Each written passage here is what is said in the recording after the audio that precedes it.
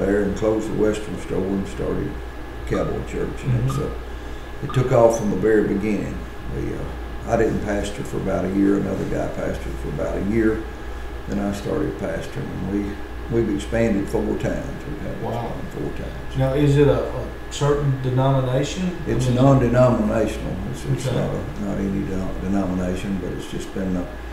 It started from a Baptist church in Texas, and it's just spun off of that, and it's been going ever since. So. That is great, and I love what I read right here. It says, no hats or boots, no problem, come as you are, no horses required. So it's been a great misconception about what people thought about Cowboy Church. We've had so many people come in and say, I expected the dogs to be everywhere. I expected you to be sitting on bales of hay. Yeah. It's not like that. It's like it's set up as a real relaxed atmosphere. One man said it best. He said it's like sitting on my couch at home when I come here. So it's a real relaxed atmosphere. And people take that wrong sometimes. That's just anything goes. It's not that way. It's structured. It's just a real good place. It's a place for people to come that wouldn't go anywhere else. We've had so many people that hadn't been to church in 20 or 30 years that started in love and stayed there because it is relaxed. You don't have to dress up if you don't want to. You're welcome to if you want to. But it's just been a real good thing for us. Now, do you have children's classes and things of that nature as well? We do. On Sunday morning we have a children's class that goes on while we're having church in the main sanctuary. On Monday nights we have a youth service that because we have on our Sunday services or Sunday morning at 10:30, and then we have Monday night services at 7 o'clock.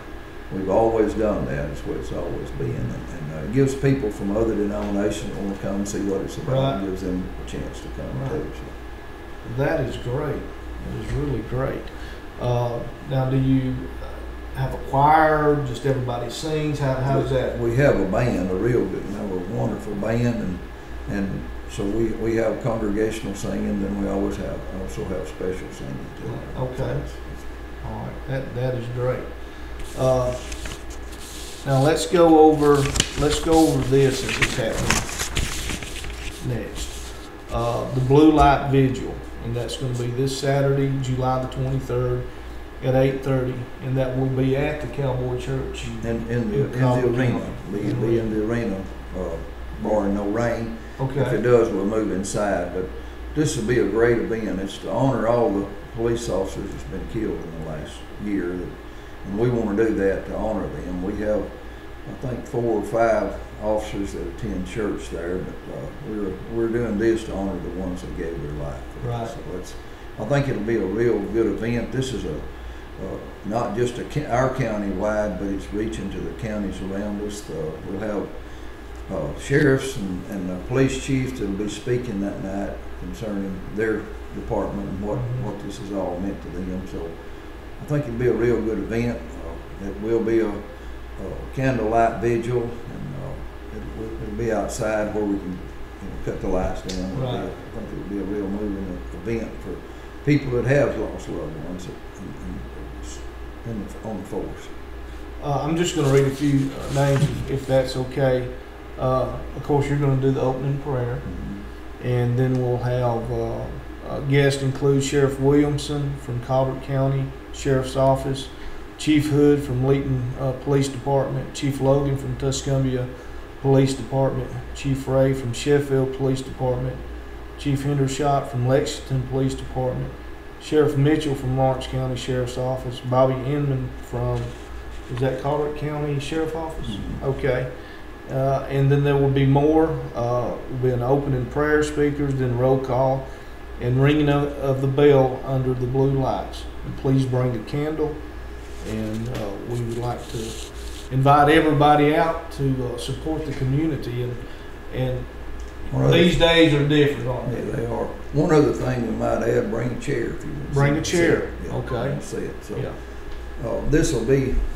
There's other sheriff's department, police departments been added on since this too. Okay. So, all right. but it won't be anything that's going to be real long that'll wear you down. It's just real short speeches from each one that will kind of share what this means to them. You know, and this is a good thing. Especially if folks, if you bring your children, I think it would really educate them. Let them know that life is real, life and death, and what some of these people have sacrificed so that we might, you know, it's almost like they're in the military fighting a war. Right. They are fighting a war here for us. So I just thank you, gentlemen, for thinking of this and putting this on. And that will be this Saturday at 8:30 p.m. at the Cowboy Church of Colbert County. So make sure you attend that. Bring a candle and a chair. Right. Candle and a chair. Okay, great. Let's talk a little bit more. Let's talk about the upcoming Cowboy Up for Jesus Men's Conference, which is Friday, August the 19th, and Saturday, August the 20th. Y'all want to tell me a little bit about that? Elwin's, he's head of our men's ministry, and Okay. he's heading this up, so we'll let him talk about that. That's okay. Yeah, we got some great. He's a director of evangelism at the Sandy, Alabama Board of Missions, and he will be speaking that Friday night. And worship will be led by our band, Stampede. As Brother Trimmer said there just a few minutes ago about. And snacks will be available that Friday night. And it is sponsored by the Cowboy Church, Cowboy County Men's Ministry.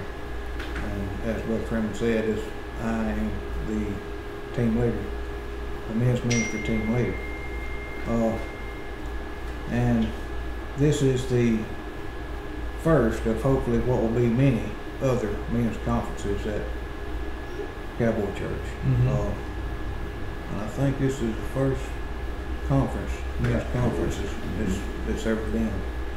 This is not for just our men either. This is county-wide, statewide. Anybody that wants to come, we'll be glad to too. And this will be at the church, is that correct? Church, yes. All right, and it starts at 7 p.m. 7 p.m. on Friday night. Okay. All right. What are some of the topics you think they'll be mentioning? Sandy, I'm sure will touch on a lot on the times that we're in with our men and be lifting us up. He's a great speaker, and he does a great job. And I think you'll really enjoy hearing him because he is really. The times that I've heard him, he's done a wonderful job. Right. And it's uplifting. It lifts us up and lets us know where we need to be as men.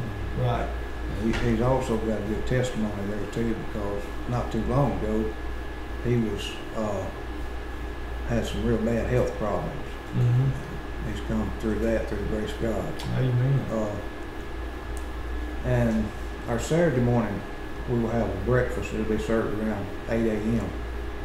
and that'll be followed by service and a message from the speaker. And that speaker for that Saturday morning will be Brett Hall from Bible Belt Outdoors. And we've had him before speaking at our men's breakfast.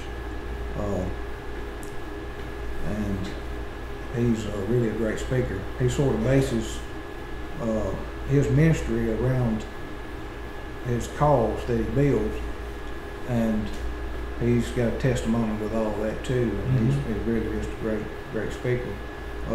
I've been knowing him for a little while, and I've been knowing his family for years, and he's really had I guess you might say, interesting life with everything he's been through, and he'll touch on some of that. But our band also will be leading the worship there, which they do an awesome job. And by the way, I mentioned it, our men's breakfast is the first Saturday of each month, unless otherwise, noted. Right. We have had some times that we had something come up and we have had to call them off. Right. But I'm expecting a real good turnout, and we are. We're expecting a real good turnout. And if you plan on coming for the breakfast, you will need to call. That way we can get a head count Right. of how many folks we're going to have Right. and know how much food to cook, so everybody. Now, do y'all have a website or Facebook set Yes. up? Yes, sure do. Okay. Website is www.cbcci.org. Okay.